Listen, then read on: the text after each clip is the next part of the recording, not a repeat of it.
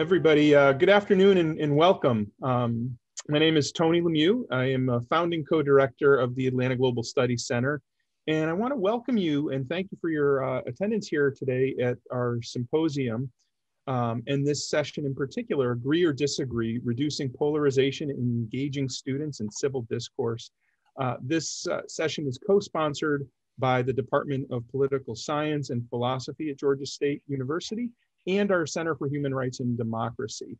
I'm really excited to have this this session today and this great sort of and critically important and timely topic.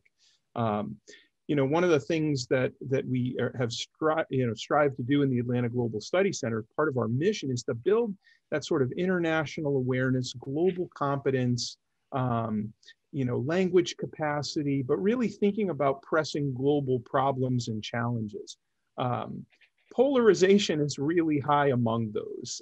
And so I think, how we engage our students, how we, figure out how to teach and really model this sort of work is critically important. And so we're honored today to be joined by our presenters. So we have Dr. Jennifer McCoy and Dr. Andrew J. Cohen.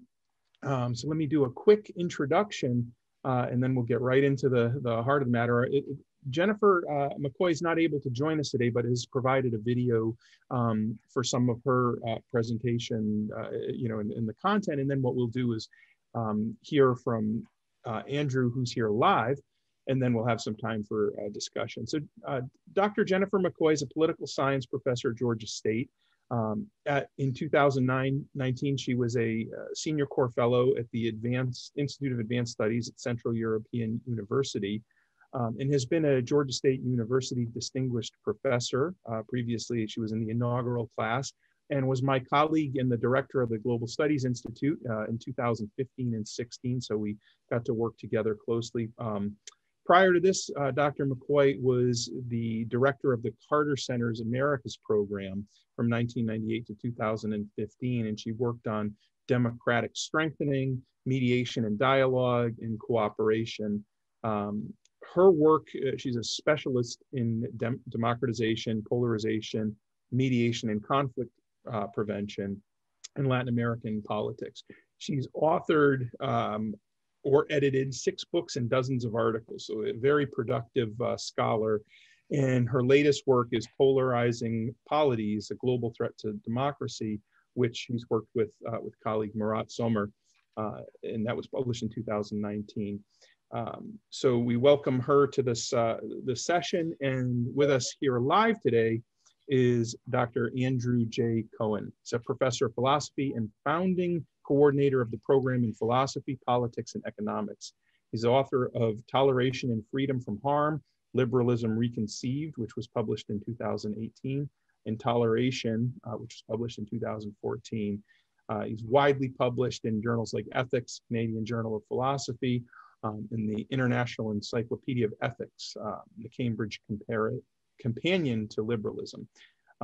He's been looking at toleration or its lack in our system of criminal law and business ethics, and he's currently writing Honest Public Ethics, Toleration, Applied Ethics, and Civil Discourse, which provides a toleration-based approach to applied ethics and the ethics of public policy intended to help improve discourse. So again, if ever there was a critical and timely range of topics, here we are. So welcome today, Dr. Cohen. We're delighted that you're here to be with us.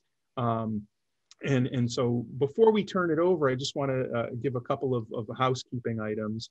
The session's recorded, so please do keep your mics muted. After the presentation and discussion, we'll have some time for audience Q&A. You can type questions in the chat along the way, or raise your hand when we get into that portion of the program. The other thing, if you need to or would choose to or like to have the closed captioning function, that's enabled in the session. So you can select that at the menu at the bottom of your screen if you're meeting. And with that, let me turn it over to Andrew. Thanks. So I'm not going to say a whole lot to start with. We're going to turn it on Dr. McCoy's video momentarily. I'll just but by way of introduction, I'll say that Dr. McCoy and I have been working together with students to do some Braver Angel events on campus. We're both obviously very interested in the increased polarization and threats to democracy due to that. Our takes are somewhat different, or at least our starting points. I'm not a social scientist, so I'll talk more about what I do later. But Dr. McCoy and I have been working together on these things for a while now, and I've come to really appreciate her standpoints on these things and find them really helpful. And I think you will as well. So we could go ahead and start that video. I'm Jennifer McCoy. I'm a professor of political science at Georgia State University, and I'm glad to join this panel today.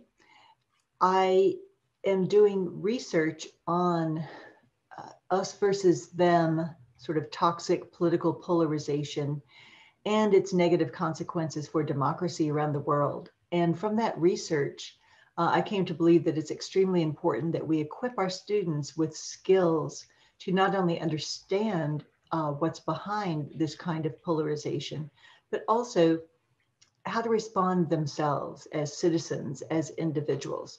And so I devised some strategies, some methods and activities for my course, which is on political polarization and democratic erosion. And I'd like to share some of those with you today. So I will share a brief PowerPoint and discuss it. So our panel on civic education in response to democratic crisis. As I said, I'm starting out with some of the lessons I've learned from my research. And that is that this kind of us versus them polarization that we have harms democracy in several ways. First, it reduces contact and communication between people with diverse points of view. We tend to isolate ourselves, to socialize in our own bubbles. And this happens socially and politically as well. It inhibits cooperation and compromise in problem solving. We see that with government dysfunction, with paralysis, with Congress not being able to make decisions. It creates among individuals, it creates dislike, distrust, and demonization of the other side, of the out group. And so we build these stereotypes, these biases, and we generalize about the other group, the other political camp. And that leads to actually perceptions that the other camp, the other side, can pose an existential threat to the nation or to our way of life. And if we view that anybody is an existential threat, or any particular political party or leaders, then that will motivate us to endorse or support leaders who will violate democratic norms, because we believe it's more important for our side to gain or retain power than it is to look for perhaps compromise, negotiation for the greater good. So what are some classroom strategies to help students develop coping skills or responses to polarization in their own lives and their own careers, whatever their major or their discipline? There's three I want to share with you right now that I've used in a course that I've been teaching the last couple of years, which is specifically about this topic, polarization and democratic erosion. But I believe that these strategies can be used in any course that you are teaching. The first is creating ground rules at the beginning of a course, a class, for civil discussions, particularly in this contentious time, this contentious political environment. And especially if you're going to be talking about contentious politics or any kind of issue that is divisive, which now can be almost anything, from environmental science to economics and the role of taxes to almost anything. The second are open mind modules, which is a platform, online platform, where students can learn about the science and the psychology behind polarization, and they can also learn conversation skills on how to communicate across differences. And the third is an activity that you can do in class to engage in deliberative dialogue, which is another form to bring new information, new awareness to people, and to help them consider alternative solutions to various kinds of problems. So for the first, in terms of setting ground rules, what I've tried recently, since we've been on Zoom, is I do a Zoom poll at the beginning of the semester, and I tell them I want to ask them to answer questions about what makes them hesitant to participate in a classroom discussion. And then we look at the results, and then I ask them for their ideas on what should be our classroom ground rules to have respectful civil discussions that will encourage people to participate and air their differences, not to try to just hide any differences. So I give them questions like this in the poll. Unfortunately, on Zoom, you can't do open-ended questions. If you have another format where you can do open-ended questions, you could just ask them. But I gave them things like this. I feel unprepared and uninformed. That is, I feel dumb compared with other students. A lot of them answer that one. I feel hesitant to participate when I feel disrespected or criticized by other students, or when I feel vulnerable exposing something about my identity or experience, or when I see others who are distracted, who are just not paying attention, kind of rude in that way. And then we go on and discuss what are their ideas for ground rules. And that seems to work pretty well. The second thing that I wanted to show you is this Open Mind platform at this website, .org. And it's a virtual learning experience. And what it does is it's helping them create these competencies that I was talking about, communicating across differences, but also to understand the brain science and the psychology underlying what happens when we're in us versus them kind of differences, or in-group, out-group conflicts, and how just normal human behavior and the psychology of it can impede us from crossing divides. So if we are increasingly in divided groups, then our normal human psychology and the workings of our brain can pose these big obstacles. So the more that students are aware of these obstacles, then it's easier for them to deal with them in a positive and constructive way. So this website, which my students love, and I just give them, it has 8 online lessons, about 30 minutes each one. It has built-in quizzes as they go through. It has practice activities in each one. And they're really kind of fun, modules. And it provides you an instructor dashboard, so you can measure student progress throughout the program. They have an optional additional thing where they give you instructions for how to create peer-to-peer conversations. That is pairing up your students after every 2 lessons so they can practice the skills they've learned. And it is all based on science. It's all evidence-based program. So my students have really enjoyed it, and they come, I've had them since we've been online, they do it, as kind of homework preparation for the class. I ask them what they've learned, and they can really come with, wow, this is really helpful. I learned this and that. And I have spread it out over the course of the semester, but then tried to relate it to some of the things we've been talking about. So I want to just show you a bit of the website. So I'm going to change my share screen to show you a bit.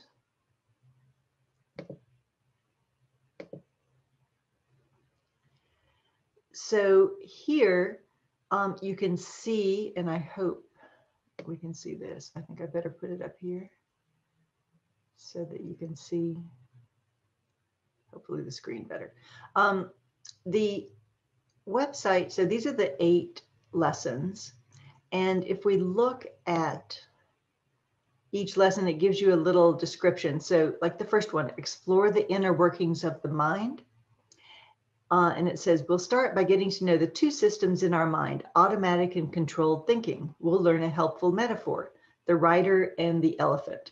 to understand how these systems work and what we can do to think more rationally, even in the heat of a disagreement. And so then it's going to go on from there. And I can show you a little bit of the demo. So you can see, they're using a little bit of graphics, cartoons to show the learning kinds of things. So two types of thinking, where you've got the automatic and controlled, that is basically the gut instinct and the rational part of the brain. And it goes on to teach the student about that, and then asking them questions. And then every once in a while, it'll ask them a question here to review. And so it will give them a choice, and then it will tell them if they're right or wrong. So let's see if I answer this one. It'll say, very nicely, not quite, and go on and explain what they missed there.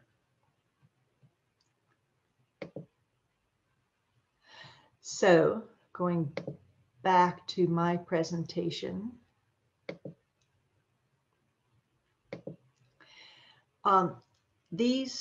The topics covered in here are these 8. And so you can see the first one is about the science, the brain science. The roots of our differences, they actually use moral foundations research by Jonathan Haidt, coming out of social psychology. Cultivating intellectual humility, that's great for students to learn at any point in their student career. Welcoming diverse perspectives, exploring other worldviews, challenge the culture of contempt, so being careful about how you respond to somebody who really disagrees with you, managing emotions during difficult conversations, and then mastering difficult conversations. So actually really tips on how to carry out a difficult conversation. So I would really recommend this website. I think it's really very good. The other thing they do is they give everybody, all the students fill out a questionnaire to start with, and then a questionnaire at the end. So this is a pre and post course questionnaire for Open Mind to measure the impact, what people are learning from their course. And by the way, they offer this also for corporations, for any kind of organization can use this, can access this website. Now, the third thing I wanted to show you is an activity about deliberative dialogue. So this is a new effort. This is designed by political scientists as a new kind of mechanism to try to overcome our political problems in problem solving, and kind of the separation between elected officials and citizens, and problems with uninformed citizens as well. But how could citizens be better informed, help to form decisions on complex policy problems, and have input with their elected representatives? So it can be done at the citizen level. It can also be done with elected representatives, or just among like state legislators. But this is the idea behind it. What is deliberative dialogue? Scott London from the Kettering Foundation says, it's a form of discussion aimed at finding the best course of action. Deliberative questions take the form, what should we do? The purpose is not so much to solve a problem as to explore the most promising avenues for action. Deliberative dialogue differs from other forms of public discourse, such as debate, negotiation, brainstorming, consensus building, because the objective is not so much to talk together as to think together, not so much to reach a conclusion as to discover where a conclusion might lie. So considering alternatives, receiving information about the alternatives, and discussing together, which can often help to change your own mind. There is a group, Project Pericles, which is trying to help instructors use this activity in a class to try it out, and you can do it in any discipline. So they have deliberative dialogue discussions. They have little modules for you with resources, with little introduction on different topics. that you could use in any discipline, and you can come up with your own. So I came up with my own that I want to show you that was relevant to my class. And it was on this topic. It just happened in Georgia. It happened that I had scheduled this session for them to try out deliberative dialogue right after the Georgia legislature had passed the election bill, SB 202, that has gotten so much attention and controversy and discussion. So I just wrote this little intro for them about it. This is the problem and then the questions that they were going to address. So it's ensuring equal access to voting. In today's polarized environment in the United States, even the act of voting is interpreted through partisan lenses. Georgia has been ground zero for the debate about voting integrity and voting access. The new election law passed by the state legislature in March 2021 has been interpreted by Republicans as expanding access and by Democrats as restricting access. It has also engendered responses calling for boycotts, statements of concern from corporations, and condemnations of those statements themselves. And the decision by the Major Baseball League to withdraw the All-Star baseball game from Atlanta in protest. So then the questions for the students to address are, in what ways does the new law expand access, and in what ways does it restrict access? And for whom? Given your own assessment of the impact of the law, what should be the response by civic organizations and citizens who have concerns about it and want to bring about further change?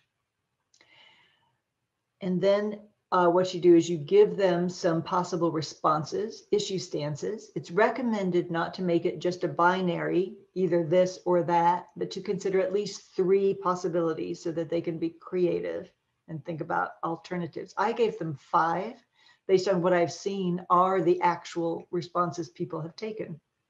So the first stance they might take is citizens and organizations should embrace the new law because it expands access to voting and protects against fraud and isn't as bad as it could have been anyway.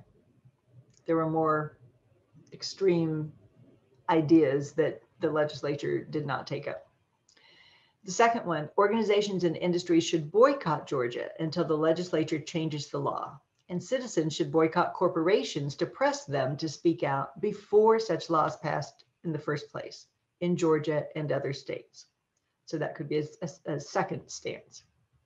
A third one would be responding to corporations who criticize the law and say instead, sorry about that, I just lost this somehow. Okay. And instead boycott the corporations who criticize the new law because they should not interfere in politics. A fourth stance might be encourage companies to stay in Georgia and support voter mobilization efforts rather than donate to legislators who support restrictive voting laws. And a fifth might be focus on national efforts to create uniform voting standards since the states can't be trusted to ensure equal access to voting.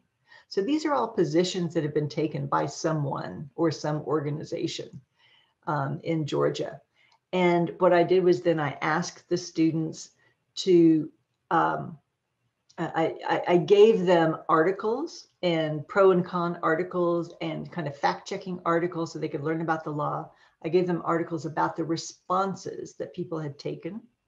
And I asked them to consider, we'd been studying resistance to political change around the world and different methods, including boycotts and strikes and stuff. So I asked them to think about those as they were considering their responses.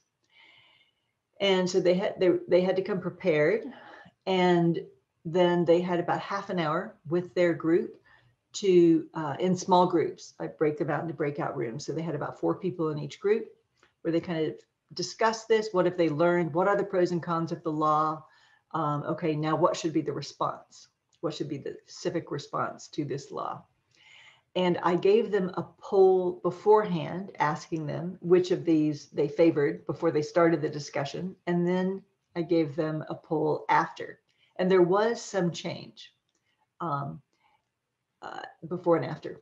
So it was very interesting to see. So this was a way for them to actually practice a new method that's been proposed as a way to kind of overcome some of our polarization in the country as a new strategy. So those are 3 ideas that I wanted to share with you, and I hope you will have a great discussion, including with your own ideas that you have tried. Thank you very much. All right. Hopefully everybody sees the PowerPoint now. So I'll just start out by saying I agree and do a lot of the same things that Dr. McCoy does. There are some differences though, obviously. Part of that is probably because of where we come from with these things. We come at it from different angles, from different places. So I thought I'd just mention a little bit about myself and where I come from first. So I'm a philosopher, like I said, not a political scientist. So, and my earliest work was really about the relationship between individuals and communities. I then moved in and did a lot of work on toleration. And as I continued working on toleration, I kept getting asked to comment about free speech issues. A lot of what I do is arguing that we should tolerate a lot more than we do. And so I think that people naturally thought I should have something to say about speech, more speech being allowed, and questions about whether or not hate speech should be criminal and things like this. So I started moving into writing about the ethics of free speech, and that brought me to talking more and more about discourse. Again, part of this is the perspective issue. As a philosopher, I am naturally inclined to debate, right? Philosophers and lawyers love to argue about things. I think there is a difference. Lawyers usually want to argue to win. At least good philosophers want to argue to get to the truth. And I think that much the same is true of anybody that's doing anything in PPE.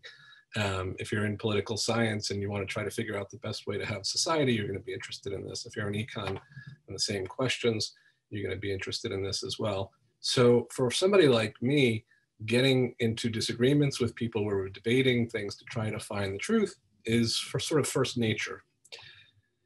By contrast, I think our society does not value disagreement much at all. Our society, I think, really disvalues disagreement. I think young children are often shushed. Their questions are not appreciated, especially when there's mixed company around.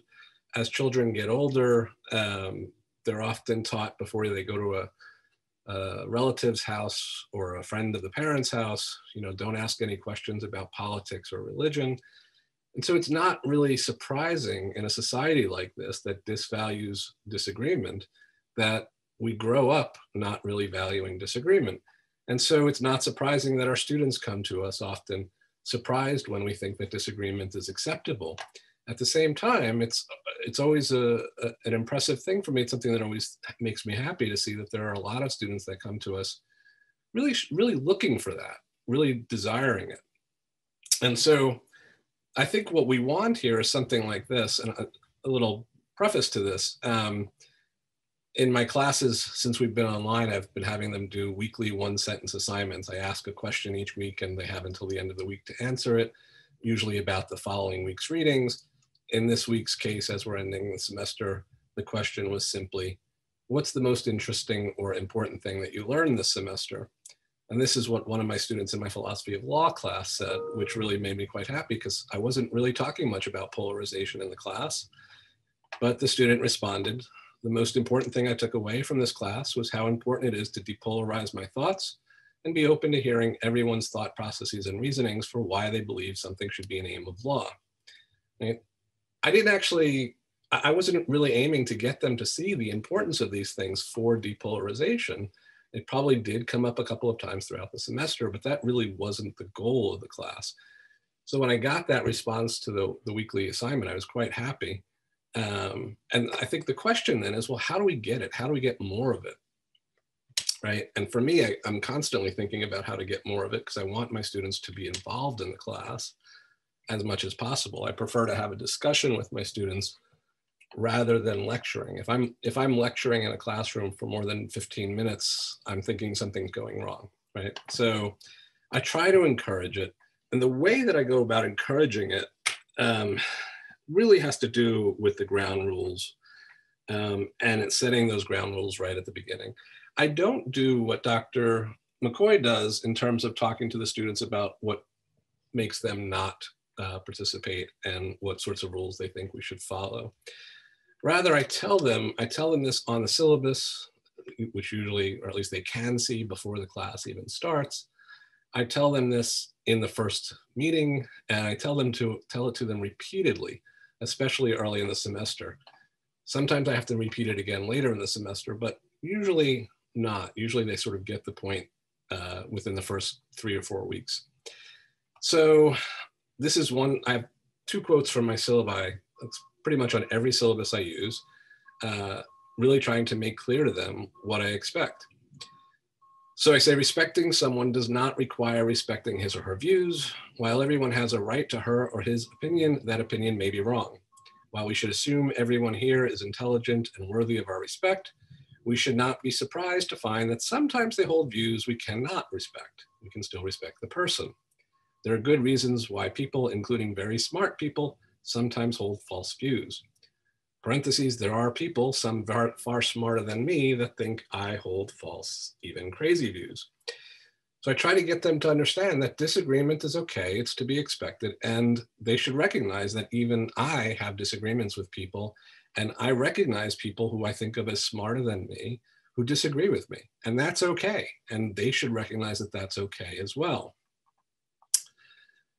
So the second quote that I want to give you is this one. I highly value honest and unimpaired but respectful and hopefully friendly dialogue. You should not pretend to think I am, or anyone else you respect is, right when you don't. I will extend you the same courtesy. To do otherwise, I think, is to fail to show respect. If you don't indicate your disagreement, it would seem that you think your interlocutor is not worth correcting. That is, you don't respect her. As I come to this class, assuming you are worthy of respect, I will indicate when something you say is questionable, leaves you committed to something I reject, or even that you're simply wrong, but feel free to challenge me. I expect you to do the same, and I may challenge you. I expect this sort of respectful behavior of all in the class. It's my hope that this will allow for a maximally tolerant, open, and honest discussion. Right, so right off the bat, I tell them I expect them to question me and they should expect to be questioned. I sometimes give them examples of theories that have been widely accepted and then questioned and found to be false. Throughout the class, again, I'm a philosopher, so this isn't surprising.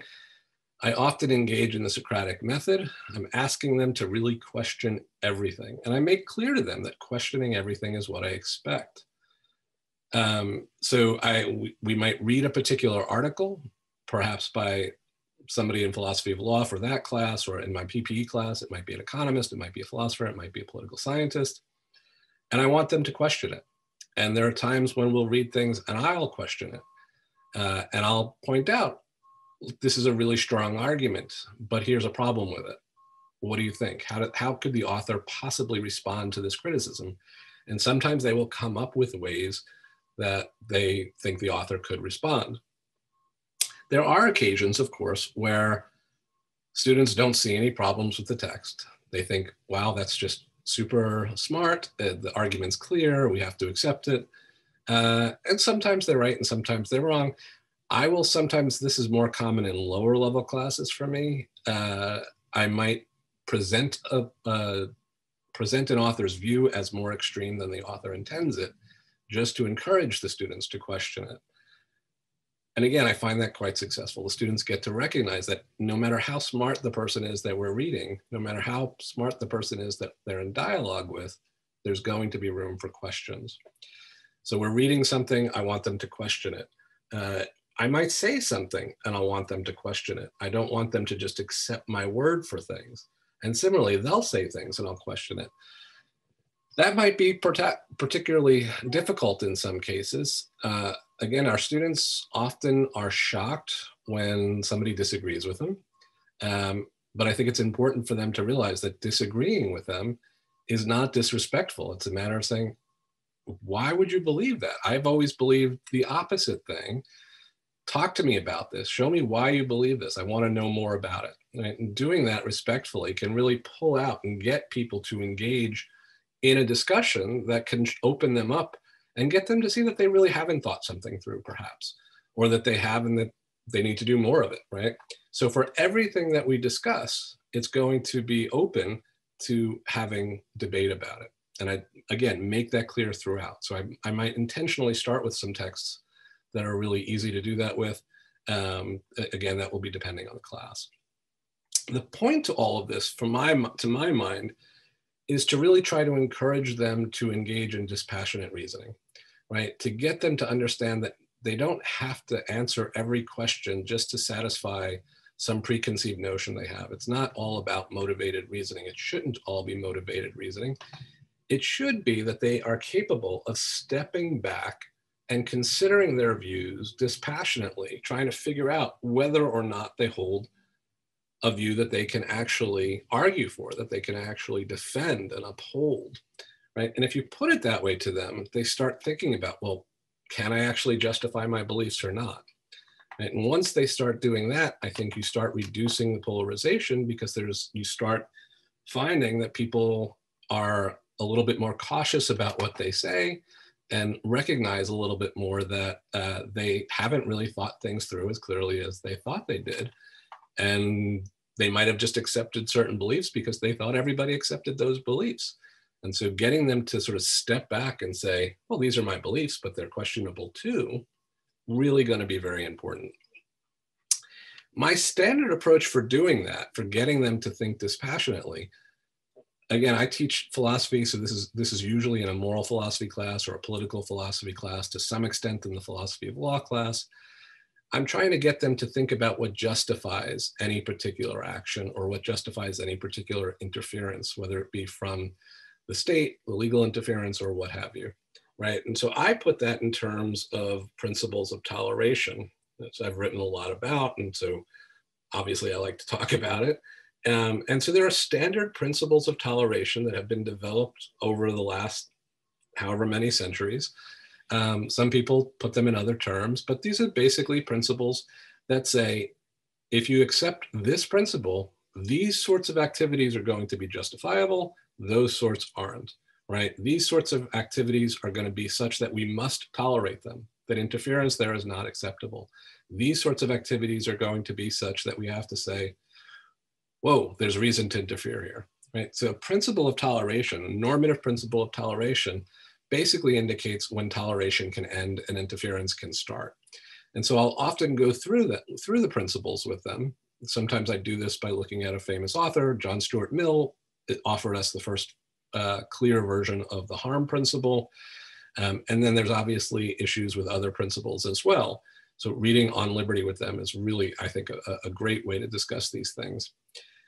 So I'll discuss the harm principle, legal moralism, legal paternalism, the offense principle, the benefit to others principle. Some of these are more commonly discussed than others. These have been used in discussions of legislation. They've been used in judicial decisions. So they're out there and they can help us figure out, again, dispassionately, without trying to figure out in advance what we want from the situation, to figure out what is acceptable. So you might have a case, say, the debate might be something really significant in our society, like abortion, right? Well, if you accept the harm principle, does the harm principle allow us to interfere with abortion? If you accept legal moralism, does that allow you to interfere with abortion? If you accept paternalism, does that allow you to interfere with abortion, et cetera? It can really be used for any sort of applied issue, any sort of applied political question. Immigration's another great one, I think. If you endorse the harm principle, should you be interfering with, would it allow you to have legal interference with immigration, or do you have to tolerate immigration? If you accept legal moralism, does that allow you to interfere with immigration, or does it require that you tolerate immigration? So getting them to recognize that there are principles that have actually been accepted, right? Accepted in philosophical texts, accepted in judicial decisions, accepted at least by somewhat what some legislators say they're doing, whether or not it is what they're doing, can get them to see that there's a way of discussing their own views that's, again, stepping back from their own biases, their own prejudices, to think about these things more dispassionately. I will typically do that also with a discussion of various values, right? And so the values that I put up here, personhood, rationality, eudaimonia, fairness, consent, freedom, autonomy, integrity, some of these are very common in philosophical ethical texts. Some of them are not. Eudaimonia is common to a certain group. Autonomy is probably autonomy and freedom are probably common throughout. Integrity is surprisingly not discussed by moral philosophers, but I think is very important. And so discussing these values, especially along with the principles, allows us to talk about what it is that students are actually trying to defend and why. And again, pushes them to step back from their own beliefs and say, well, what justifies my belief? Or what could I use to justify my belief? And that allows them to get into a discussion with somebody who has very different beliefs. And if each of them are doing the same thing, we come to the table ready to have arguments about these things. And often, if you come into my class in the middle of a class period, you'll come in and you'll see exactly that, right? You'll see students arguing with one another about a particular view, right? And that's what we really want to see. And again, I'm constantly impressed with how many students really want to do this. And there are times when I felt like there isn't enough. So I've had classes where the class period is over and the students don't want to leave. They still want to keep discussing these things. And about 4 years ago, maybe 3 years ago, it was about 3 years ago, I think, right when the PPE program was starting up, the undergraduate PPE program was starting up, I encouraged a group of students to start an organization, a student organization, that would allow more opportunities for this sort of debate, this sort of face-to-face, let's figure out what we think about this issue sort of debate. Not a debate to win, that's not the point. The point is to have a discussion where we can learn each other's views and recognize that there are alternatives to the way we think about things, recognize that there are justified beliefs that go against our own. So that they started the Civil Discourse Forum. Originally, I had pushed them to the students that I was working with to join and become a chapter of Bridge USA, which is a national organization that does these sort of things, national student organization, which I have a great deal of respect for. They do, I think, really, really interesting work, really good work. But the students at the time weren't interested in that. They didn't want to be affiliated with some national organization. They wanted to do it on their own. And that's fine, that was their choice. And so they formed their own group and they came up with the name Civil Discourse Forum. What the Civil Discourse Forum does or did, what it's going to do in the future is not entirely clear. Before the pandemic, they ran monthly meetings, right? It was like, I think it was the second Wednesday of every month or the second Tuesday of every month. I won't remember exactly what the thing was.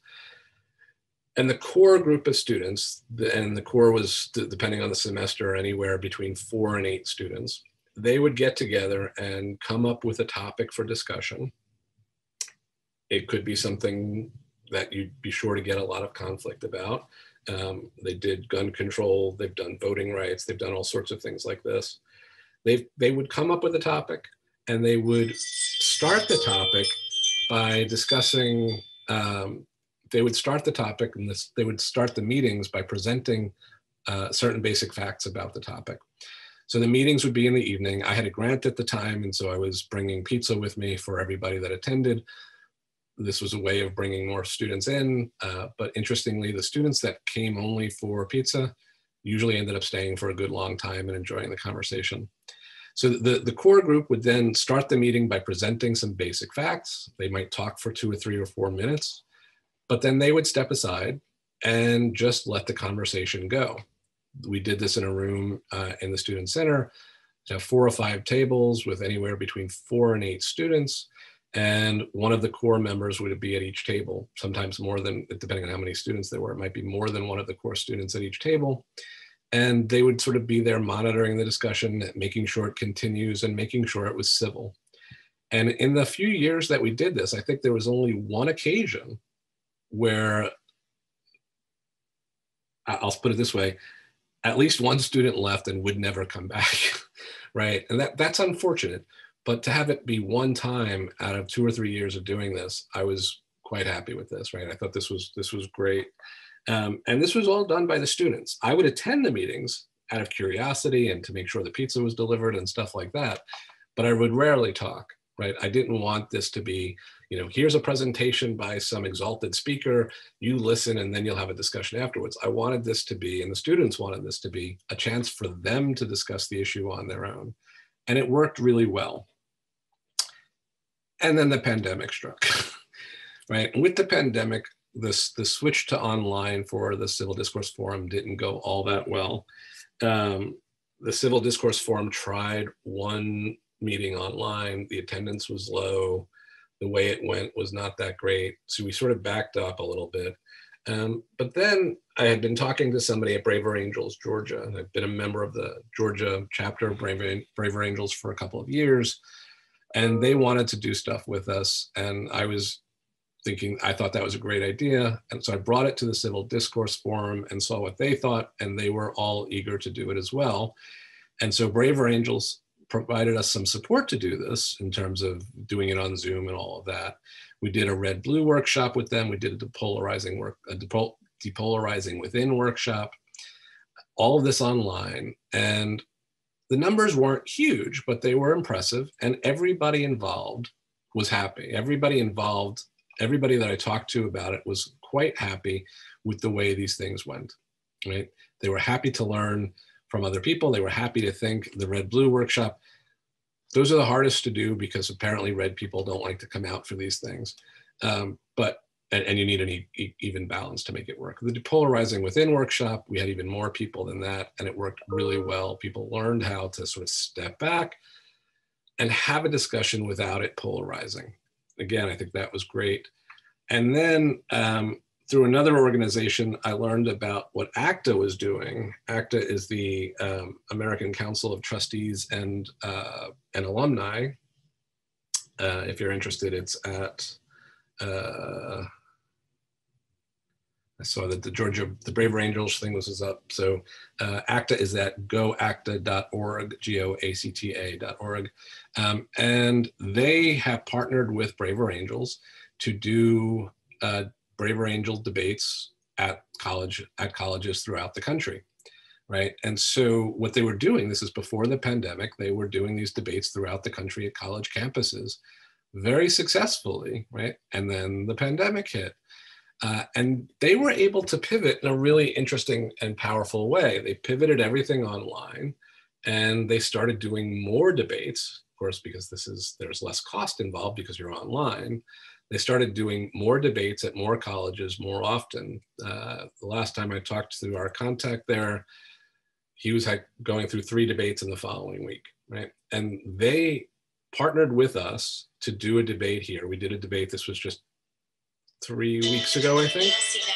We did this debate 3 weeks ago, and we did the debate. The topic was, is deplatforming on college campus acceptable? And the debate was great. We had 70 odd people sign up, 40 odd people showed up. And of the 40 people, I think 37 or 38 stayed the entire time. It was like an hour and 45 minutes, we went over a little bit, and 37 or 38 people stayed till the end. All of them were thrilled with it. All of them really liked it. And again, it was a very civil discussion with very serious disagreements. Right? Last semester, I taught a couple of classes about free speech on campus. So the students were primed for it. I had a bunch of students that were ready for it. I'm sometimes amazed at the students that take the wrong side of the issue. I won't tell you what that is. But the discussion was really wonderful. And I think the students got a lot out of it. And doing more of that, I think, is a great way to go. And I plan to do more of them in the fall. And with that, I will stop sharing my screen. And I am open to discussion.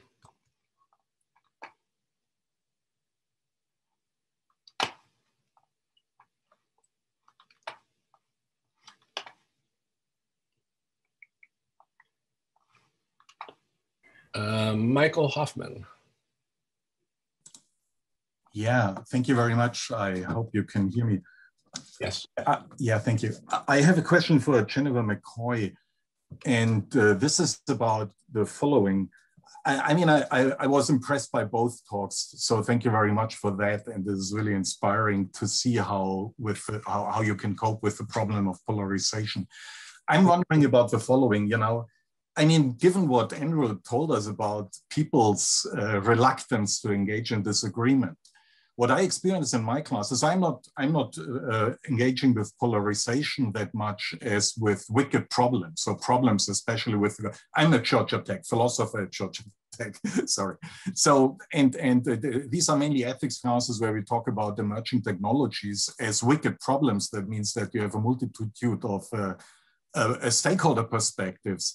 Now, what I'm wondering is the following, Jennifer, when you approach diversity and kind of the thinking in polarized categories is very important. What I saw in contrast is that people, students, they often seem to have really a strong interest to get everything done as smoothly as possible. So they don't engage in any kind of disagreement, and it's all about finding consensus and getting a good grade. So I'm wondering whether you see something similar, and how you would cope with that problem. Thank you. Thanks. So Jennifer's not here, so she can't answer. Oh, so that was only a video. Okay. Sorry. You're right. That is clearly an issue. I see the same thing with our students at Georgia State. They want to know what's the easiest way to get through the course? What's the easiest way to get through the requirements? What's the easiest way to get their degree? My only answer is maybe not what I would like to be the fact. But I think the fact is you have to figure out a way to make them interested in it, right? I think for me, that's partly the topics and partly the readings. But I also think, I'll be honest, I think there are students you're not going to reach, that they're here to get a degree and that's what they want, and you're not going to stop them. I think those students tend not to be philosophy majors, and I'm guessing they tend not to be poli-sci majors. I could be wrong about that. Maybe one of the political scientists in the room could speak to it. But yeah, I don't know that I have a better answer than that. Thank you. Mm-hmm.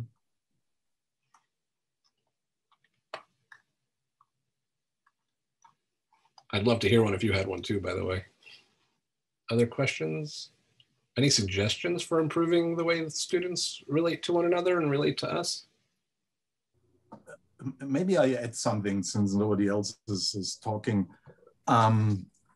What I found really very helpful in the classes that I'm teaching is focusing on what's called stakeholder analysis.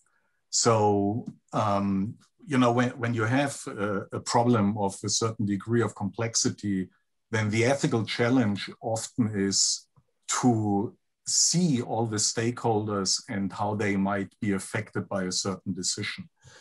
And what turns out to be a very useful approach is to engage the students in a stakeholder analysis in which they are required, first of all, giving a certain problem formulation to identify the stakeholders. So who are the people who are affected by a certain decision?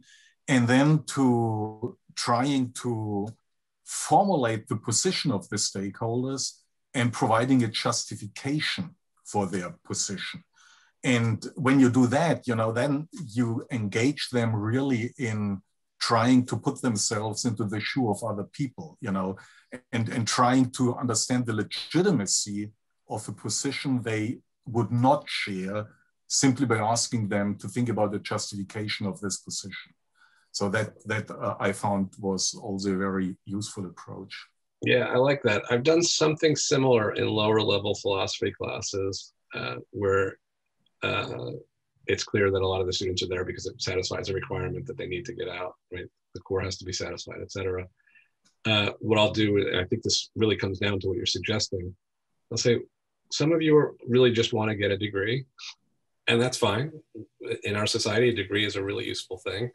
Can you tell me why you think a degree is a useful thing, right? Talk to me about why you think that it's that's what matters and not actually learning, right? Tell me why you would rather get a degree than actually learn all this stuff. Or is that the case? Or am I misunderstanding it, right? Sometimes it does feel like they're there to get a degree and they don't really care about learning anything.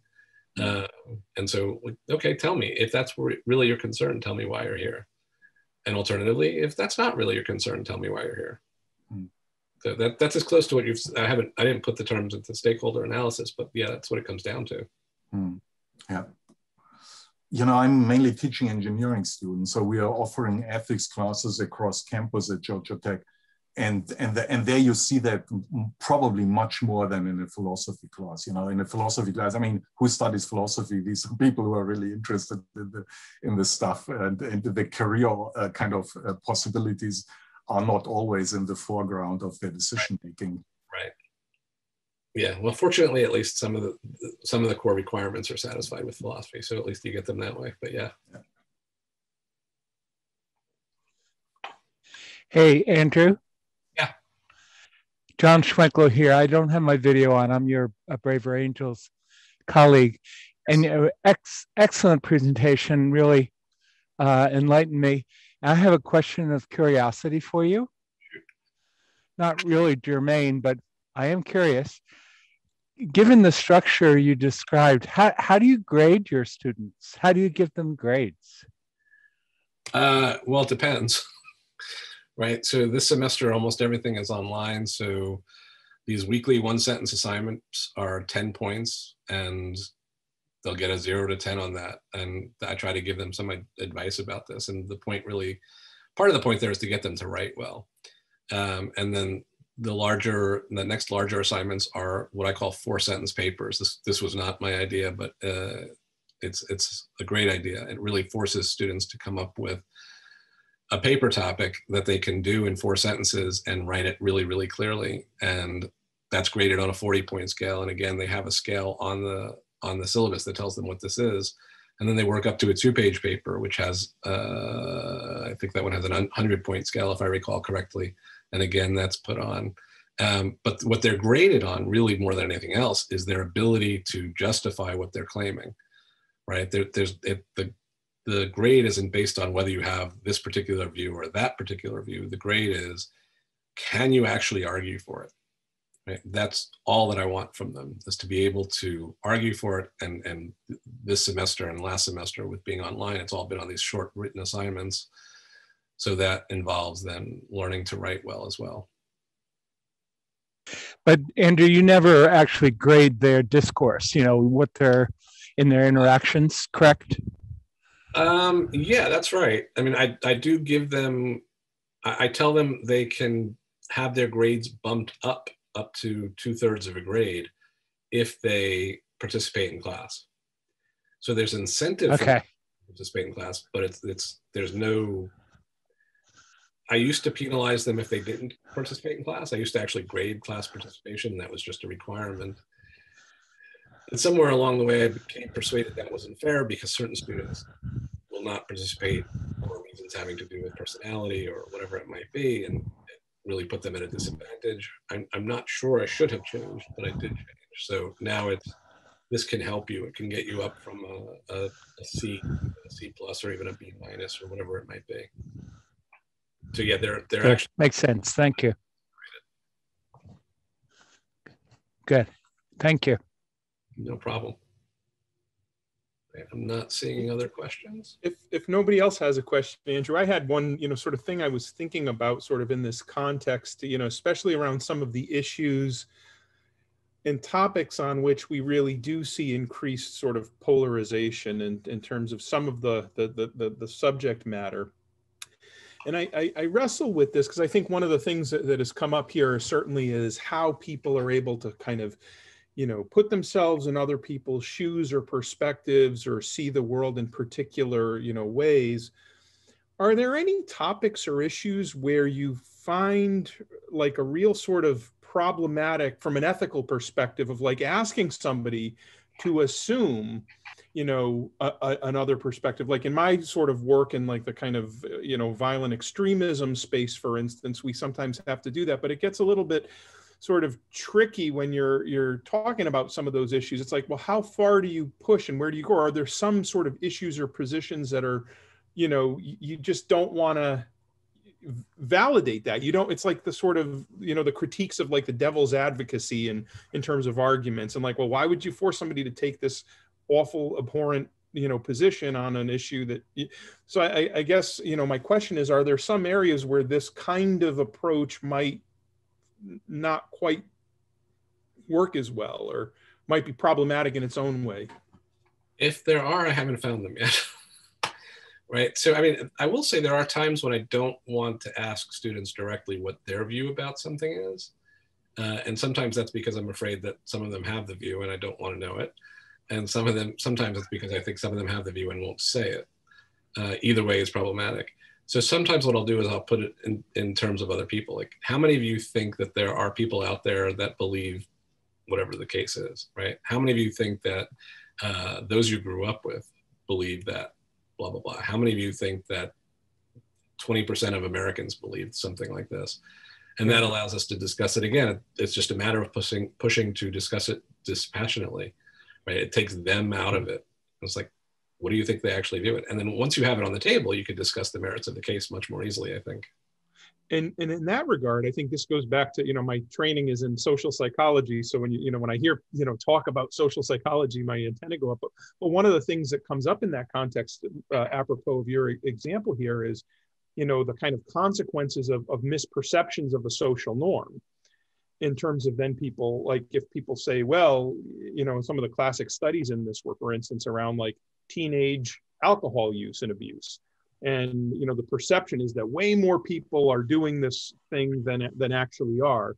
And so one of the things that approach might get at would allow you to correct some of that base rate information to the extent there's data there, if that were part of the discussion. But I guess what you're saying is it gives sort of shield to a position to say, I'm not saying this, but people are saying, people would say. That's right.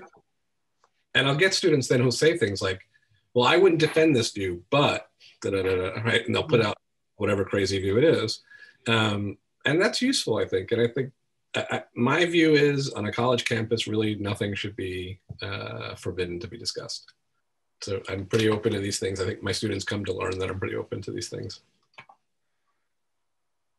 Yeah, and I think that you set that stage to sort of like lean into that discomfort as well. Yep. I think they need to know that it can be incredibly valuable to face that discomfort. Absolutely. So I'm Michael Elliott. I teach a city and regional planning program at Georgia Tech. So I'm curious about public settings. I mean, you're talking about a controlled setting in which people are, kind of being guided by a syllabus and by you.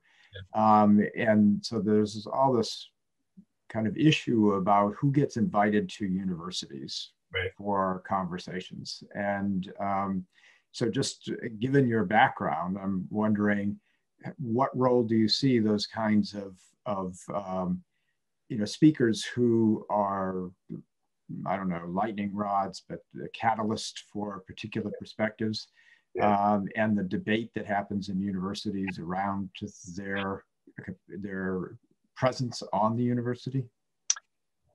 Yeah, so I'll say this. We ran a public talk by two speakers who, I'm forgetting the name of the organization now. They're also affiliated with Braver Angels, but they run these speaker series where they have pairs of speakers who vehemently disagree about something, right? But who are on the same wavelength in terms of, we have to discuss it, right? And so we ran one of these about racism. This was early on. This was probably 3-4 years ago, maybe. And we had a pair of speakers, a Black man who had been in prison and then got out of prison and has been very successful in various ways since, and a white man who came from a fairly privileged background and was a minister, and they're like the best of friends, but they were open to having a debate in public. And so this was much less of a controlled environment. It's still on a college campus, I admit that, right? And there are certain limits to that, but we really tried to open it up as much as possible and invite community members in. I'll be honest, I don't think the speakers did the best sort of job they could have done. Neither of them were academics. And I think some people in the audience expected them to respond like academics, being able to answer sorts of questions about social science and things like this, that they just weren't really prepared to do. But the discussion, I think, still went really well. And at the end of the discussion, there were, I mean, I think there were probably, I don't remember, like 120 or so, 130 people there. And at the end of the discussion, there was a really, I thought, interesting discussion that I was involved with, and at least one of the speakers was involved with, and a bunch of the students were involved with. And it was all about, you know, what is the nature of racism? And is that the same thing as, what's the term, not white privilege, but supremacy. Yes, white supremacy, thank you.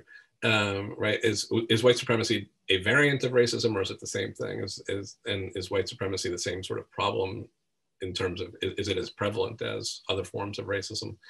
I thought it was a great discussion. And again, much more public forum, much less controlled. And so I think that can work fairly well. And they do those, or they were doing those quite a lot. And I think Braver Angels, their own in-person events have also been great. I participated in several of those. Those are not on college campuses. They could be really anywhere that they can get the use of a hall or what have you. I participated in a red-blue workshop where I had to, as always at these things, there are fewer reds, and I'm neither red nor blue. So I volunteered to be red for this occasion. And I ended up getting paired with this woman who was a Trump supporter because she thought having Trump in office was necessary in order to completely demolish Republicans and make sure Democrats control everything. Right? And so I'm sitting there thinking, I don't think you're a red. Like, that's not what we mean. Right? And again, this is a public forum, right? And I think the discussion that came out of that was really quite useful. So I think these things happen not only in these controlled environments. When Braver Angels does these debates, they do try to keep very formal. I wish John was still here, he could talk about it a little bit too, but the representative from ACTA served as the moderator for the Braver Angels debate that we did here. And he does a really good job of keeping it dispassionate, right? And part of that is, you're not speaking to the previous speaker, you're speaking to me, but you can say things like, I would like to hear the previous speaker say something about whatever it is, right? And that really helps, I think, keep the dispassionate flavor going. Part of it is probably self-selection also, right? I take it people that are gonna get really upset and violent aren't gonna show up to these things. I will say sometimes you worry about who's going to Zoom bomb, but we haven't had that problem either. So I hope that helps some, but I think you're right that the more public these are, the more problematic they are.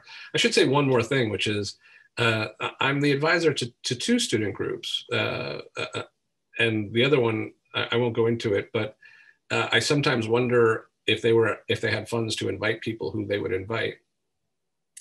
And my basic view here is, if you're involved with student groups, you have to talk to the students in advance and make sure you know that they don't have desires that they'd act on to invite, I'll say, non-helpful speakers, right?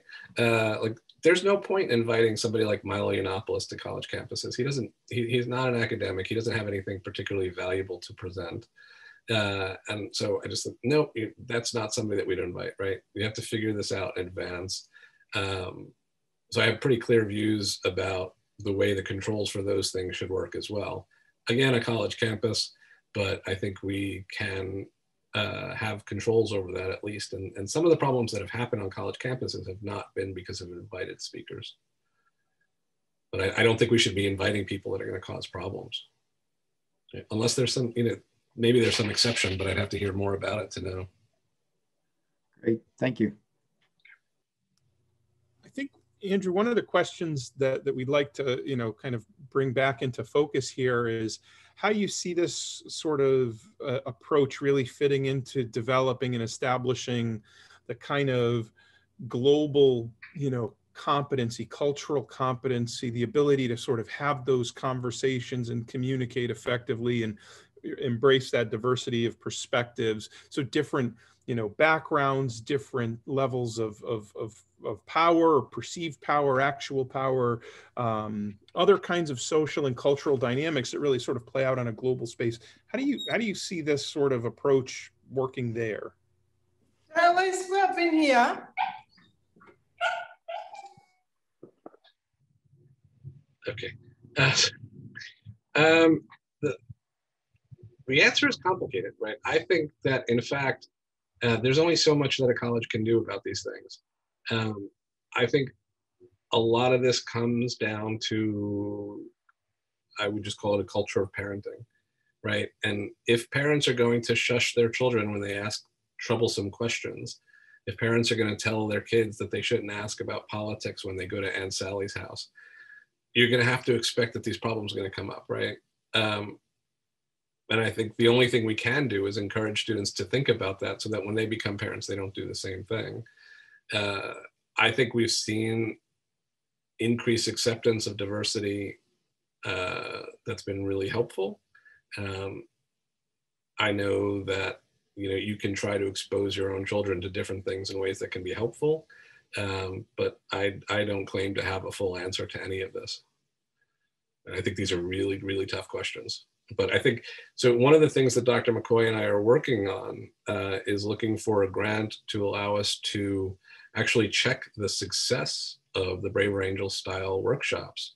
And so Braver Angels has some evidence for the success of the workshops in terms of how it changes the attitudes of participants, if I recall correctly, up to like 2 weeks out, right? And the evidence suggests immediately after, it's very clear there is a change in attitude, and the people that participate are really much more accepting of difference, much more accepting of talking to people they disagree with, much less likely to see those they disagree with as evil.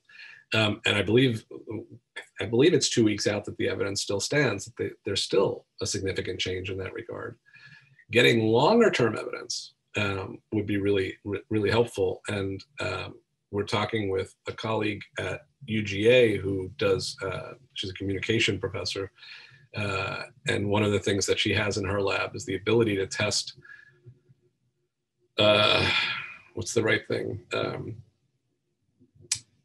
She could do a spit test to test some chemical that is more present, and I wish I would remember the chemical name, but I don't, more present when there's anxiety.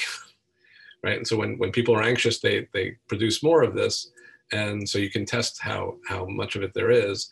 And one of the things we're working on together, Dr. McCoy, myself, and this UGA professor, and a couple of other people, we would do the same sort of test that Braver Angel has done, which is basically self-reporting tests, but also combine it with these tests of the chemical compound in their spit to see whether or not the anxiety levels have decreased, which would, give us good evidence for the success or failure of the Braver Angel style approach.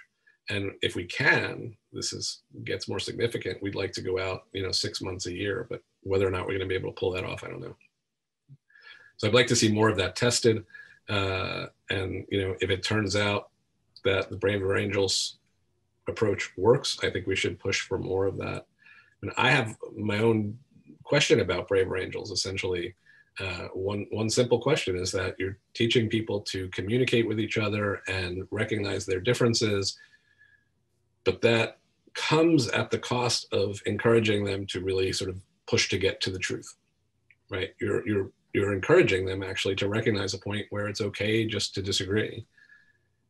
And I see that as useful, but as a philosopher, I'd also like to encourage people to work to get to the truth, and that's going to be absent.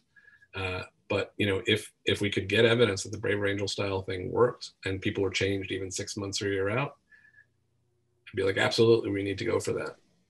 Yeah, it's a great point. And one of the things that, just thinking about, and I know, Jennifer McCoy's been active in this space, but I'm thinking about, some of the places where this might scale or at least have an application, some of the opportunities for like international virtual exchange, for instance, where you have students sort of working across, cultures and from different countries coming in and talking about particular topics. And that might be a place where you can also, think about that sort of the global dimension. The other question I would have is sort of how much, like, what's the sort of dose response effect in terms of the number of the kinds of interactions? Because I'd imagine people who are have discomfort, either you might lean into that or might self-select out of it. And so, even if there is a dose response effect where you start to get better and more comfortable, some of the people who feel that sort of discomfort, as you might be able to detect in some of those, physiological or arousal measures. And there's a number of ways to do that kind of work, but having that kind of, be something that's in the mix where you'd be able to control for that a little bit more would be really interesting. Michael, do you have a question? I saw you pop back on the screen. I just yes. Andrew, I really find that interesting that you're thinking about assessing these processes.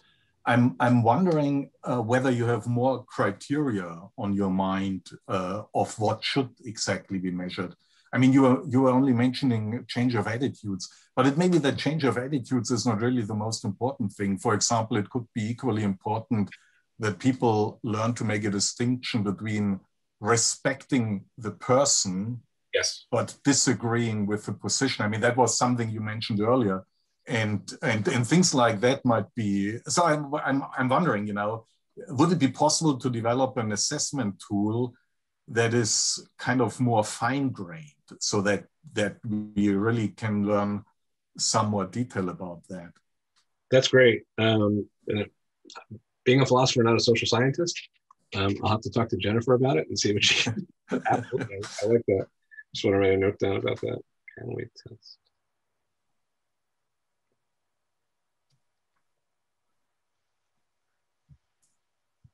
I think that's a really great idea. I mean, one thing, there's already a lot of literature coming out from James Fishkin about deliberative polling. And he always, I mean, during all this time, he evaluated what he was doing. And what he measured and what seems to be significant is the amount of information. So that, the simple fact that people learn a lot by means of deliberation. And there was one interesting observation that he made was, so he said, if you compare the learning in Denmark and in the United States, it turns out that the Danish don't learn anything. And the reason is they're already much better educated, So, but that is something that's kind of important, especially for the polarization debate, I mean, people often have the tendency to reduce complexity to one thing, which is kind of a signifier of ignorance. You don't see the complexity of the issue.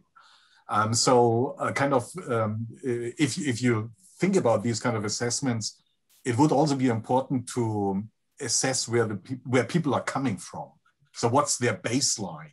Not only with regard to their attitudes, but also with regard to pure knowledge and factual questions.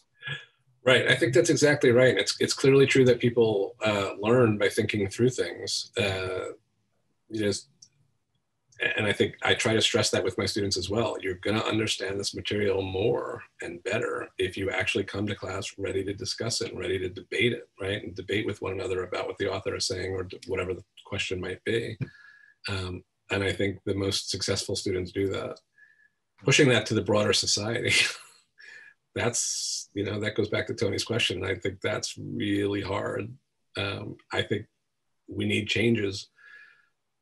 I don't know how to do them.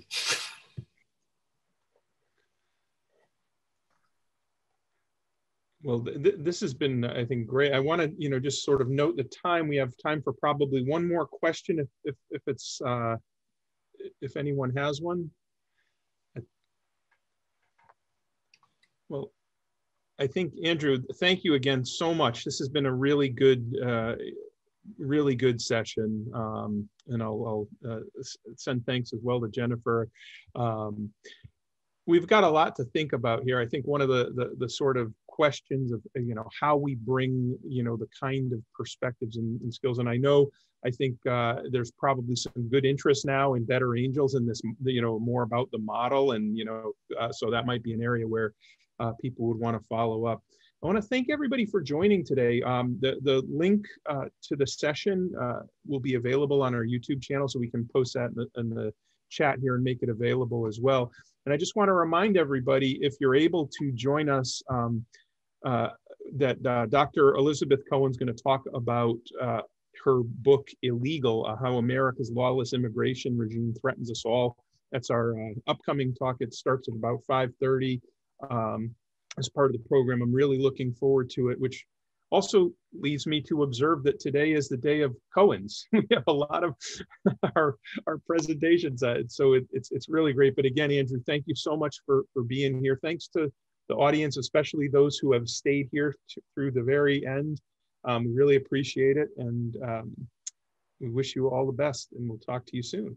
Thank you for having me. Thank you, everybody, for coming. And if you have questions about anything, feel free to send me an email or reach out in some way.